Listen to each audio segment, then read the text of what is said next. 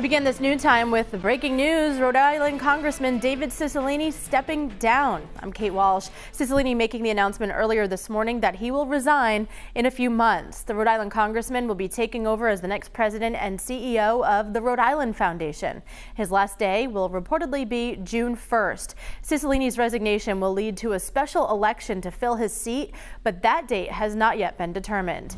We have team coverage of today's announcement. Sheena Losciuto has reaction from local officials, but first let's go to Ted Nesi, who spoke to Cicilline in the past hour. Ted. Well, Kate, it's rare for a political story to qualify as a true bombshell, but this one counts. David Cicilline stepping down from the U.S. House after 12 years in Congress and nearly 3 decades in elected office in Rhode Island. I spoke with Cicilline just a few minutes ago here at his district office in Pawtucket. He says the Rhode Island Foundation approached him about the job a few months ago, but he only decided to accept their offer in the past few days. You know, you can tell me what you want. I will never not believe that to some extent you looked around at the current state of the House and it was maybe less appealing than it has been in the past. Look, I mean, I think the House has always been a partisan place, at least for most of the time that I've been there. I think it's gotten particularly bad now with the new Republican majority. What I knew for sure is, as I thought about where can I make the biggest difference in Rhode Island, leading this incredible organization that's involved in all of the things that matter, healthcare and economic opportunity and education, or, you know, spending the next few years in the House. And there was no question that I am certain that I'm going to have a greater impact on Rhode Island and improving the lives of Rhode Islanders as the president and CEO of the Rhode Island Foundation.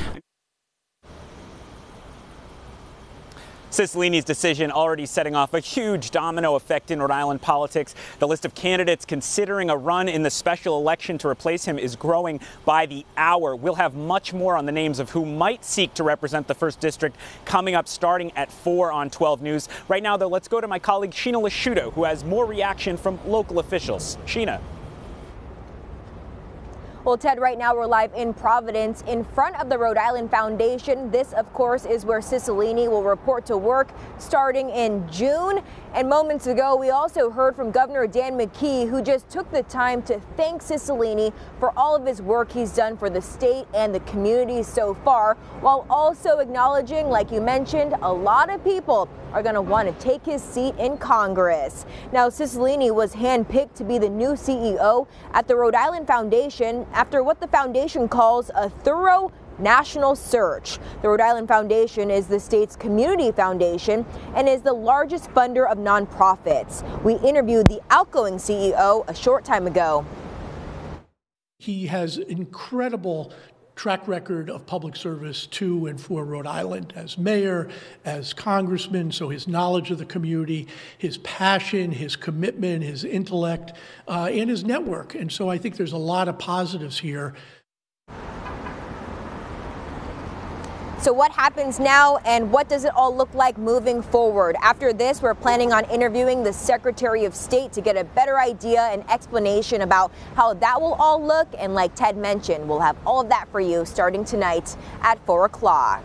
For now, reporting live in Providence, I'm Sheena Losciuto, 12 News.